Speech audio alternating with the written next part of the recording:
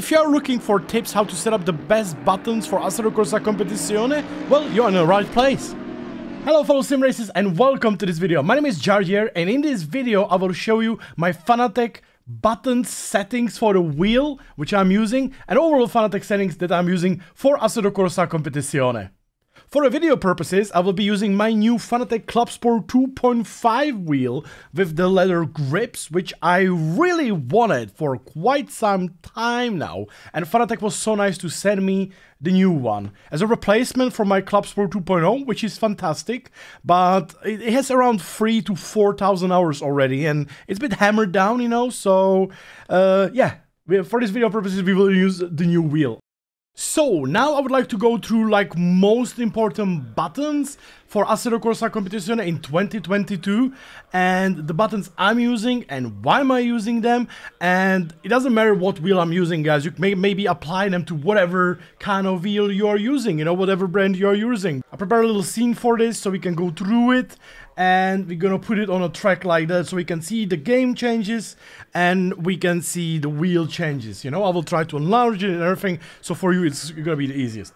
So there are several important buttons you have to have in the game, and I would like to start with the basics. When you're leaving pits, basically, I have the ignition button that will turn on the ignition, and then starter button. This is like basically the main stuff you have to have in Assetto Corsa Competizione to start your engine. Very simple, I know, but it's important to have mapped these buttons because especially for pit stops and such, it really works very well because you can have it automated, but this is faster. So obviously the shifting when we leave the pits, if necessary, guys, I have a pit speed limiter. It's literally the first button here in the middle. Very easy to use. Most of the servers are running like automatic settings, so you don't have to worry about too much of the pit speed limiter. I have the automatic. I think it's very foolproof. Literally 90% of the servers are using automatic or allowing automatic pit limiter. So in ACC you just go, you drop to first gear, you have to drop to the first gear, you go into the pit, and then when you're leaving the pit it turns off. You can be a little bit faster using the manual, but it's also a bit more riskier, okay? So be careful with that. Right after ignition start turn, another important buttons, I have all the way to the left, I have look left, all the way to the right, look right. Very simple, nothing to talk about. And then we are going to a little bit more important buttons. For me, there's a TC up. I have a, on this wheel it's really nice because you have so many buttons. I have a roller here that increases TC up and down.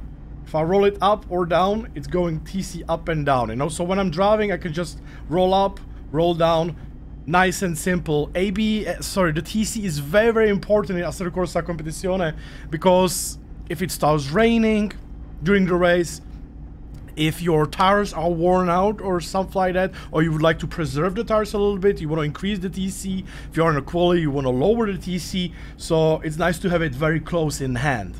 On the other side, another roller, I have the same thing for brake bias, basically to increase brake bias and lower brake bias. It goes exactly the same with the TC.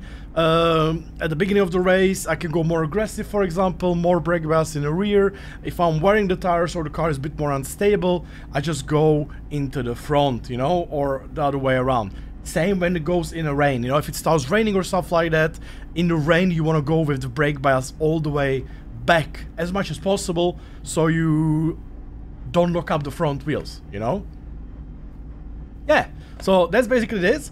TC, ABS, super important. Sorry, TC, brake bias, very important. Talking about ABS, I have a button for this. Is this one on the right? I wanted to have it like somewhere far away, so it's not bothering too much. Basically, I go this button up or down, and that's increasing and lowering the ABS. Up and down, up and down. Very simple, right? Very simple.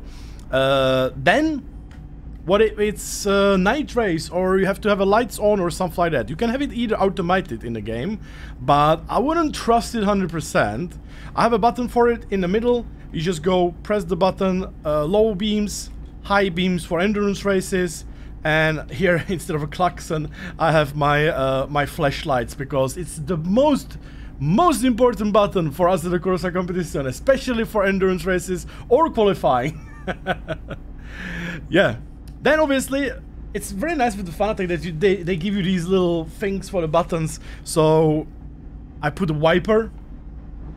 I also use automatic wiper because you can have it automated again, like literally everything you can have automated, but I feel like the manual is a bit better because like not always it's raining too much or not always, or too little, you know, so you can use it manually as much as you want, and I kind of like that, you know. So if it's I literally use low for any conditions, you know, if it's raining heavily, medium, whatever, I use low because I don't like the you know on my screen all the time.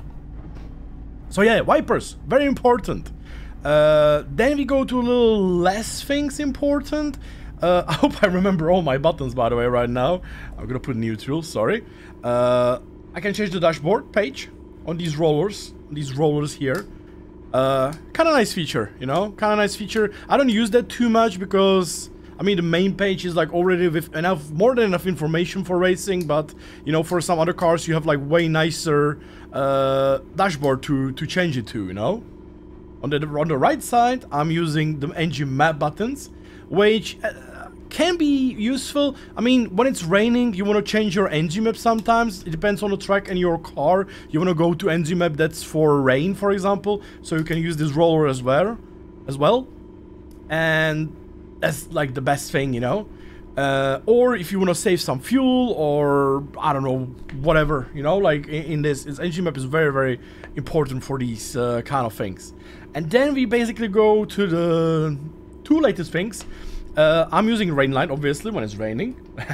Try to be as safe as possible, you know. I kind of like this button to use it as well to distract other drivers sometimes, you know, to be a little bastard on the track, you know, so when there's someone behind me, just lighten the rain light.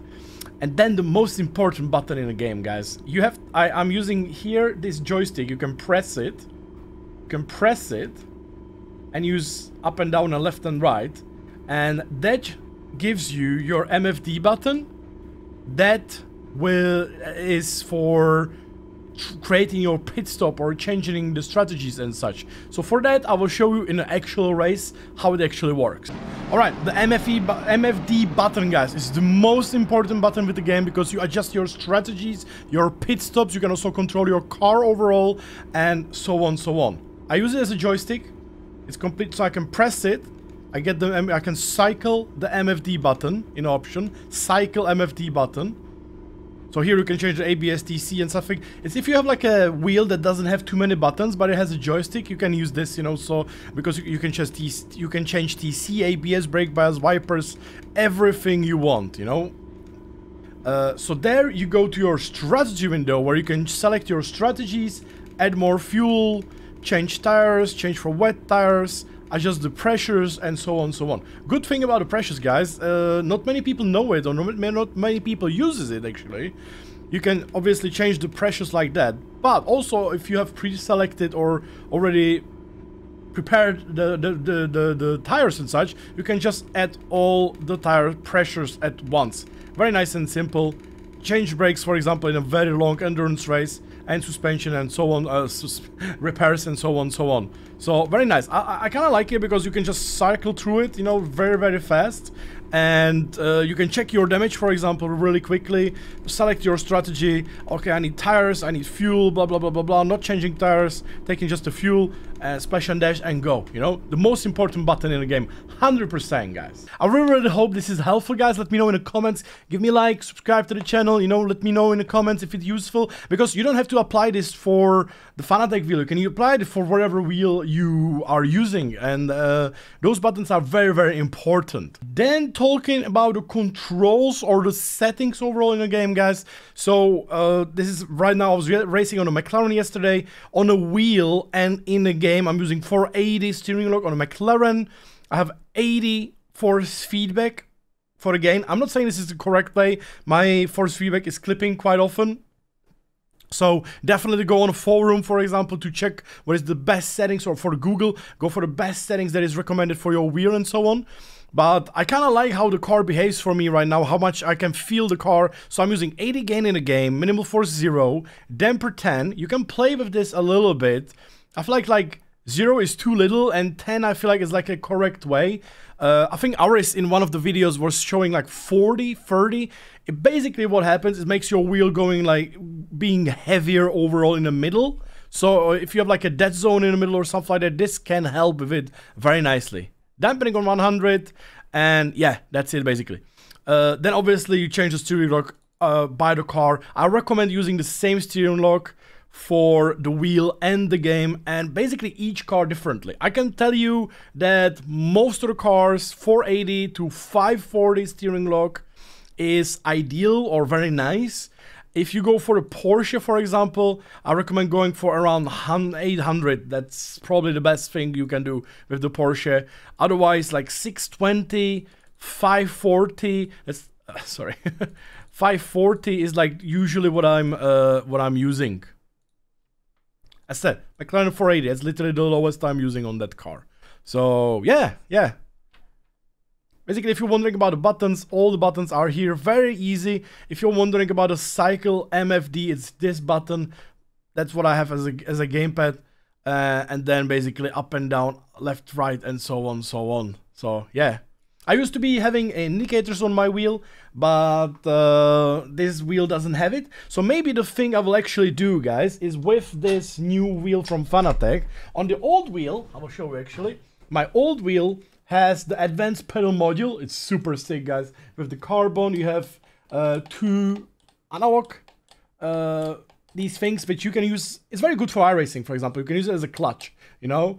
And then I was having shifter, and then I was using indicators. So if anybody was wondering how I'm using indicators on these advanced pedal modules, I was using right indicator, left indicator, turn it off, and so on. I might actually take that advanced pedal module and put it on this new wheel, because this also have a magnetic shifter, but just with the shifting. But I kind of like that it's empty, because on that other wheel it was quite annoying having so many things there for like Formula 1, but this is very clean, you know. So yeah, we'll see. I might replace it, might not.